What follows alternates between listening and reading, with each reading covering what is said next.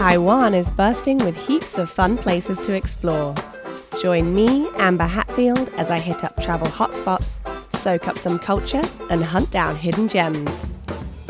Let's go! Hi, and welcome back to Let's Go. I'm your host, Amber Hatfield. In this week's episode, we're going to be talking about traveling to South Korea from Taiwan.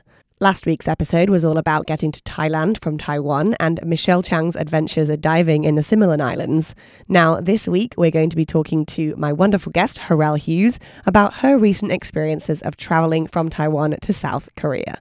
Hi, welcome to the show. Thanks for coming in. Hi, thanks so much for having me. Can you tell me about kind of where travel started for you and what places you have traveled to around the world? You know, growing up, my friend in middle school, so this was between the ages of 11 to 14 years old, her mom was from Dublin, Ireland, and she was this amazing woman, and she would just tell us all of her crazy backpacking stories, which included going to India and being chased by monkeys across some rooftops for a mango and everything like that. And my friend and I used to just dream about all the travel places we wanted to go to. Okay. And then also in the US, they have this TV channel called the Travel Channel. Okay. Literally the Travel Channel. And we always had that on TV. And it was always watching it, always wanted to go around. One of my heroes is Anthony Bourdain, just such an amazing person. And yeah, I really think traveling just makes people better people. And how lucky are we that we get to travel? Because, you know, majority of the world doesn't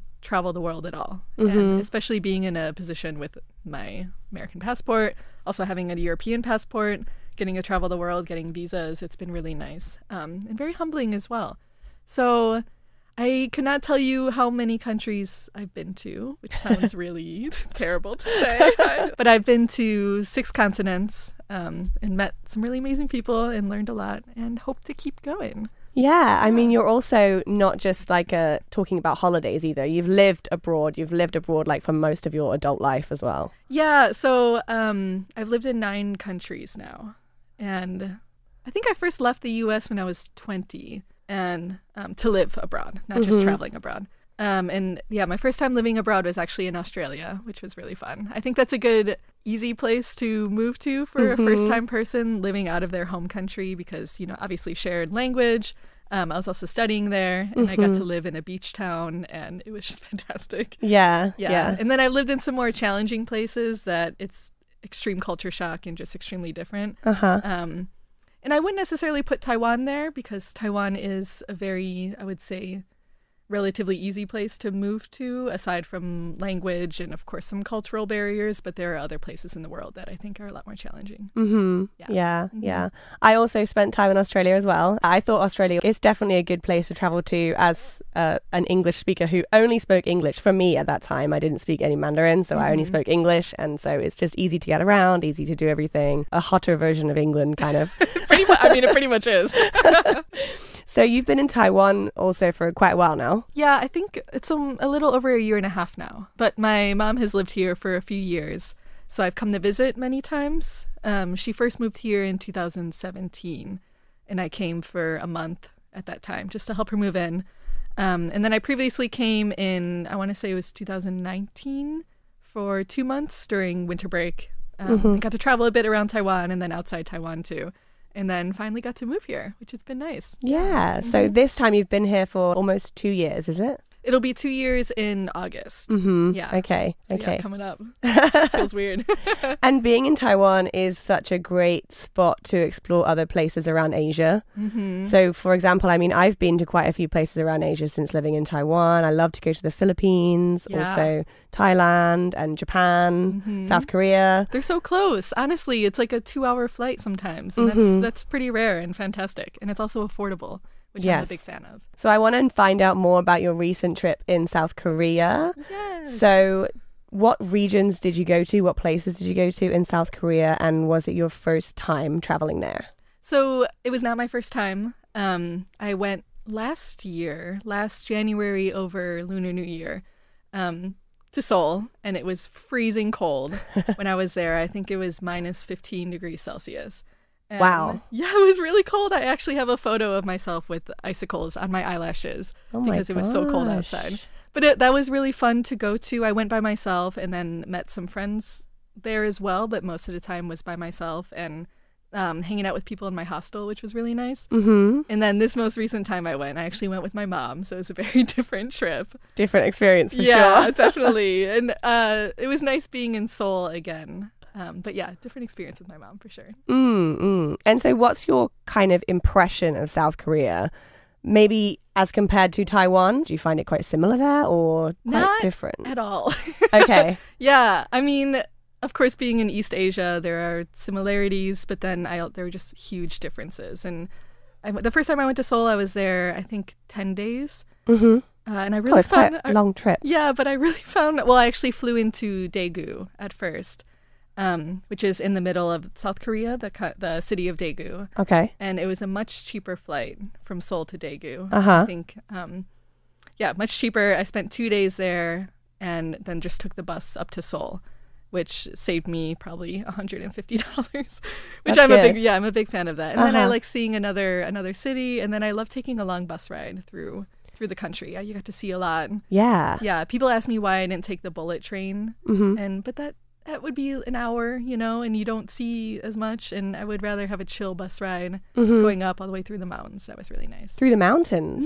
Oh, nice. Yeah, South Korea is really mountainous, so that reminds me of Taiwan. But when I was in South Korea, I found myself really missing Taiwan. Okay. Because Taiwan is so chill. Uh-huh. And you almost don't recognize that until you leave. Okay. So being in, you're in Tokyo, you're in Seoul, you're in these other big cities, and people are hustling, people dress differently, there's just a different atmosphere. And then I found myself really missing Taipei. And even though Taipei is a big city, it's still incredibly chill. Yeah. The way people dress and tons of hiking gear, and it's just very relaxed compared. And I found myself missing that. Oh, interesting. Okay. Yeah. I mean, I guess I haven't really spent that much time in South Korea. I went to South Korea once, and it was on a trip with my work. Okay. It was like, that was when I was a teacher. And so there was one like company trip. So we went on this company trip, but it was on one of those tour buses. So the tour bus kind of drives you around, and we got taken to loads of different places, like there's benefits to that. A ginseng store and like things like that. And we got a little bit of time to kind of explore by ourselves, but I definitely want to go back because I don't really feel like I got much of a feel for South Korea in general. Like I didn't really spend long enough time there. And it's much different on a guided tour. They take you to all these places, they kind of shuffle you around, which has its benefits, someone driving you around. But then you don't get to have the other experiences that you could have by yourself or even with your mom. Yeah, so you were in Seoul this time, and so you were there for just a few days. Yeah, we just went for the tomb sweeping holiday in Taiwan. So that's a 4-day holiday? Yeah, 4 days. Yeah, so we were there for 5 days total, and we actually flew out of Taiwan the day of the big earthquake here. Yes. Which was pretty scary. Obviously, that happened in the morning, and my mom and I had our flights in the afternoon. And, a bit worried about making our flights, of course, and granted, there's a national tragedy going on. So if our flights had been canceled, that would have been okay. Yeah. But luckily, the airports in Taipei, at least, weren't impacted. Yeah. My mom actually made her flight with 2 minutes to spare. Did she? Yeah, she was running through she was running through the airport. She was trying to get her flight. She was with some other family also going to South Korea who were trying to help her. Oh, okay. And she got it right before the doors closed. Wow, so. that's so lucky. Yeah, we were 2 really minutes? happy. 2 minutes, Oh my literally. gosh. Yeah. So how was flying to Seoul on the long weekend? Because I know that the tickets are always really expensive on a long weekend from Taiwan to any of the places, around this area, surrounding countries. For the long weekends, people always try to get away out of Taiwan, and the flight prices can increase by like 3-4 times. They're so much more expensive than they are normally. Did you end up spending a ton of money when you bought that ticket?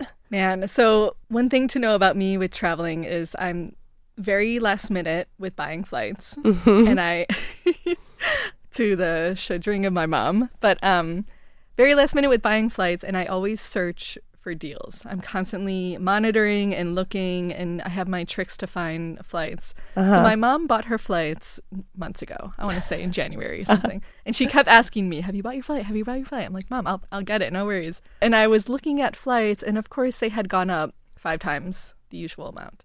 And it was really frustrating because you look at the next weekend going to Seoul, and again, the one that I wanted to was 5 times more. And it's just like, what, just go a different weekend? Yeah. Yeah. So I was really looking at flights, and they had gone up so much that then I just kept putting it off because I didn't want to spend that much money. But I wanted to go with my mom, of course. Yeah. And then I want to say the week before our trip, the flights went back down. And I was really lucky also because there's 2 airports in Taipei, the Taoyuan airport, which takes maybe an hour to get to, I want to say. Yeah. And then there's Songshan, which is right in the city center. And I managed to get a pretty cheap flight from the city center airport. So I didn't have to rush in the morning. My mom was coming up from southern Taiwan on the HSR train, the high-speed rail.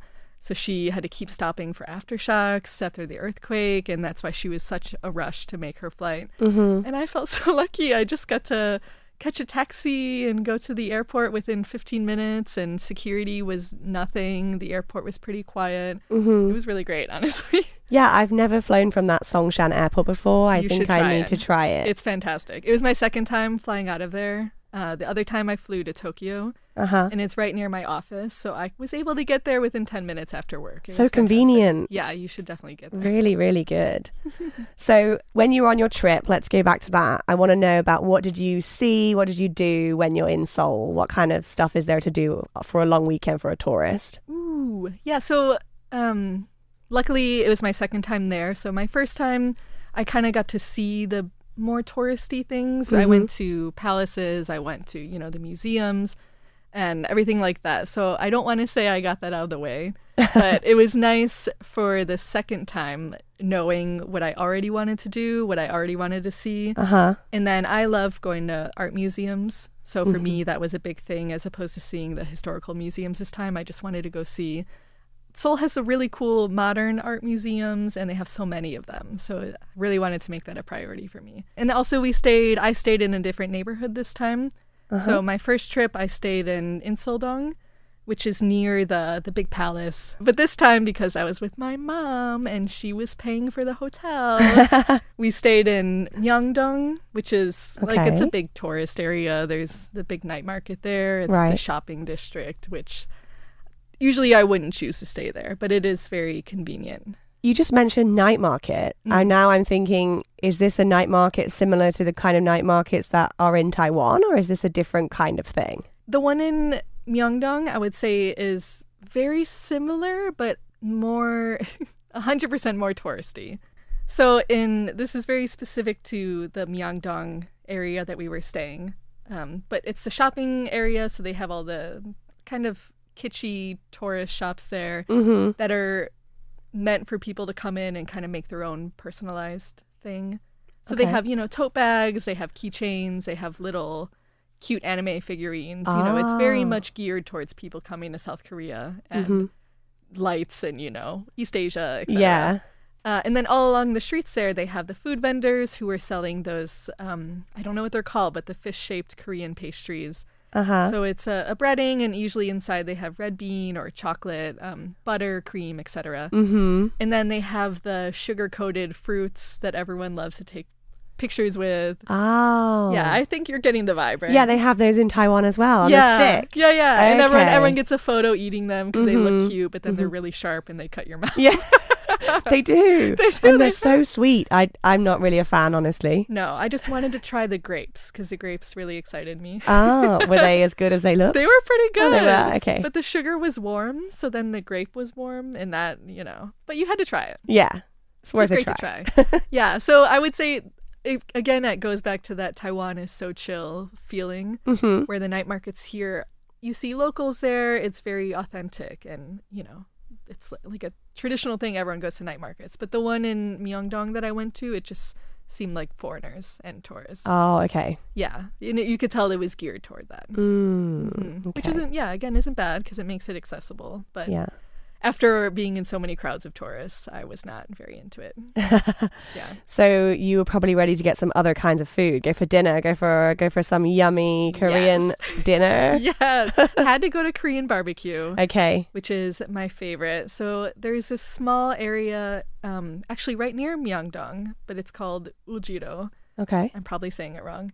But it's a really small neighborhood, and it's known as being a very hip, trendy area. Okay. And I like it because a lot of people go to Hongdae or Taiwan, which are also very hip neighborhoods, but those to me are for 20-year-olds trying to go out and go clubbing and stuff. Yeah, I've heard that Itaewon is the place where all the clubs are. I think I went there when I went to Korea on that trip. Yeah.